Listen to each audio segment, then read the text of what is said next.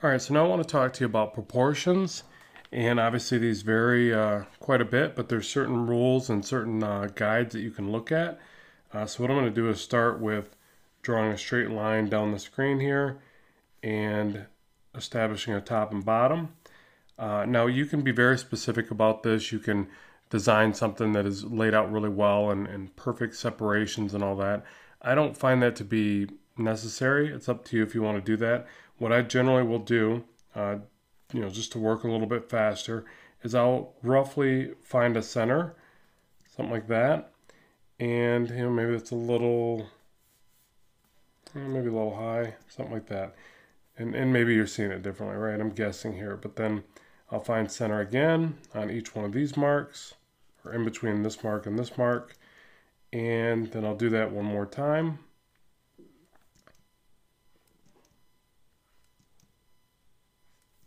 Okay, and I'm sure it's less than perfect, but again, it gives me just a basic guide. And I normally don't need over 8 heads tall, so I'm gonna show you the heads tall method and using heads to basically define your character's proportions. I find that to be the best way to go about it. So what I mean by head is I'll start with just an oval, and so there's certain things that you can look for. So basically 2 heads down to a standard male character, we'll say 8 heads tall male character.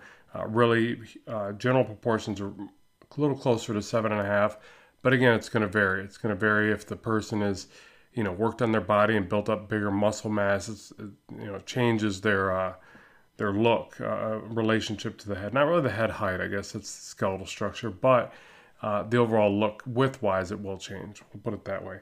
So for instance, somebody can beef up their shoulders and become wider and things like that.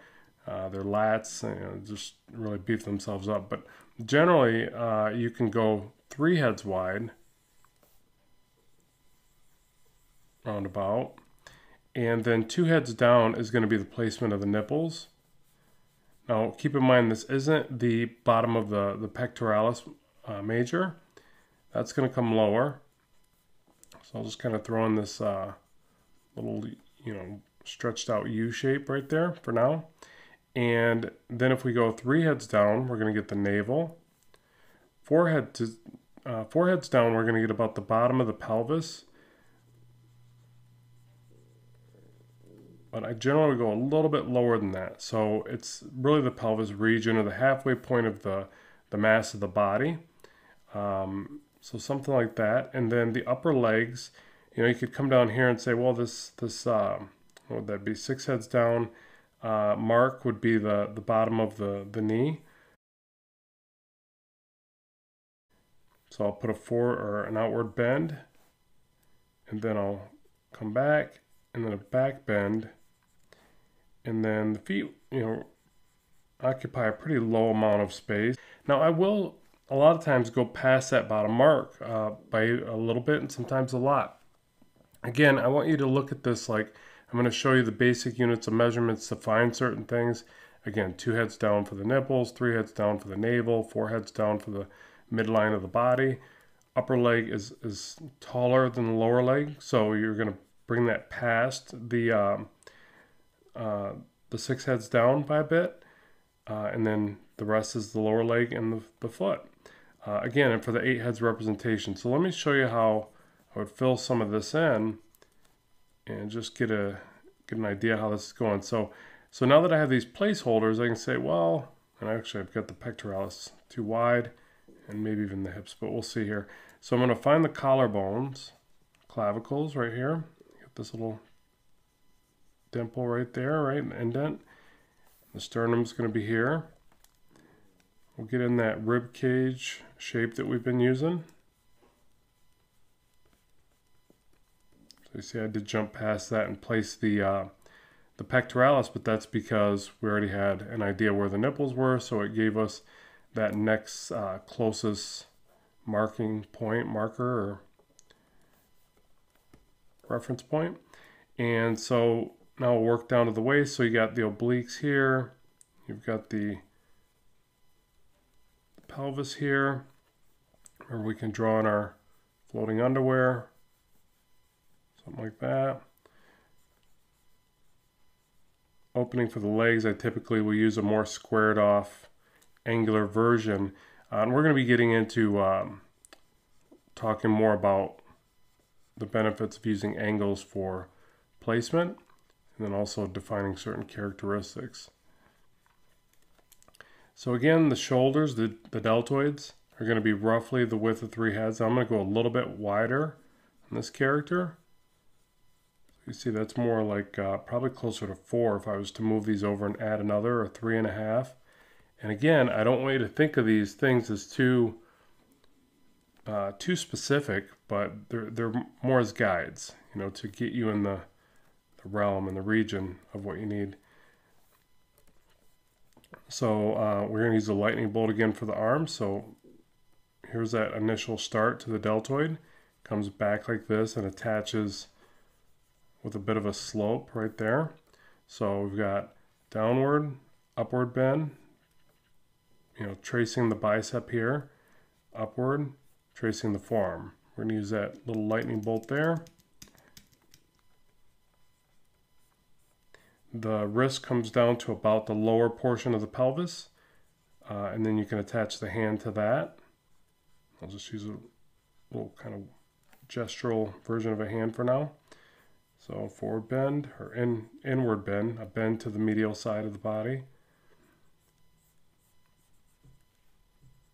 Just remember, anytime I say medial, it's towards the middle of the body, and lateral towards the outside.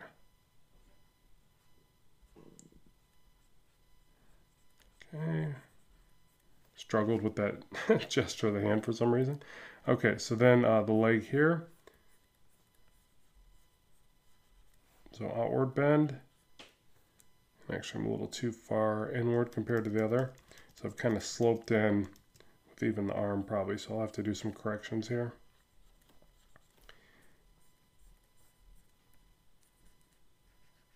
Okay, so something like that. So there, we've got our established lengths and everything's kind of in place.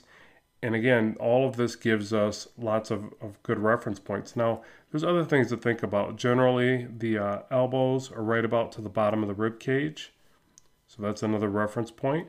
But you have to be careful sometimes with some of this way of thinking, because since we are drawing an imaginative character, and even when you're working from reference, there's a chance that you're going to maneuver something. And one thing, if it gets moved, can affect the next and the next. The main point is that you use enough of the landmarks to kind of bring it all together, and then you use your ability of observation and reasoning and just adjusting things so that you can steadily get closer and closer to your desired end result. All right, so now we've got our 3 main masses in place. We've got the rhythms of the arms and legs. So now what we can do is start to drop in the cylinders just to build up some volume. But what I like to do here is basically not get rid of the previous step. So I want to think of these techniques as working in unison. So I'm going to drop in the cylinders, and I'm just going to lightly sketch those over the top. I'm also tapering them in. You don't have to do that. It's kind of combining the next step really, but I think it's helpful to do. Feels more realistic to do that. And I'm probably going to bring the knees up a little bit. So I feel like these are just too low right here. So I'm going to bring those up. So I guess it would be about 6 heads down. But again, this is going to change because if we're working off a 7.5 heads tall model, then that's a little bit different, right? And you know, likewise, if you go to a 6 heads tall model, or some super heroic version of a character that's 8 or 9 heads tall. So yeah, you just play around with these different proportions, and you have to move these around accordingly. Remember too that the outside of the legs are going to be have more of a bend comparably than the inside of the legs. So as I place these cylinders, I still want to kind of think about that, just so that I place them in a bit of the right direction, the right slope, the right angle. because again, I'm thinking of the fact that the inside of the legs almost resemble a bit of a triangle, and the outside of the legs resemble more of two recurring bends.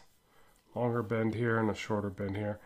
And we'll get into that more as we place the anatomy, but something to think about. And then I think it's helpful to draw the feet as basically two shapes.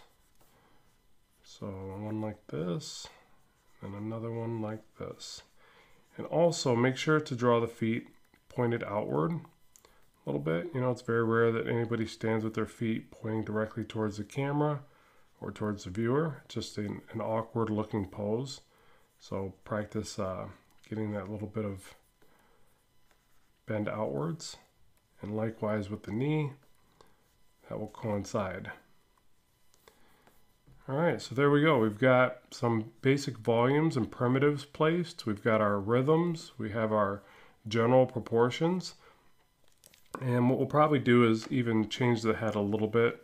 I feel like the head is too small overall. Now, obviously that changes things, right? So if we go with the 8 heads tall model and at the end we change the head, what does that say? It changed it from an 8 heads tall model to maybe a 7.5.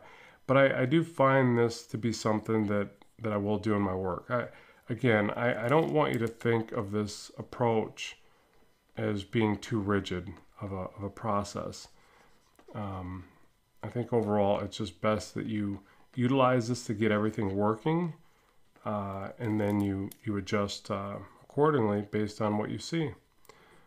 So let's do this. We'll stop here. We'll head over to the next lesson and continue refining this. We'll now start to place some anatomy and talk more about that. So with that, let's move forward.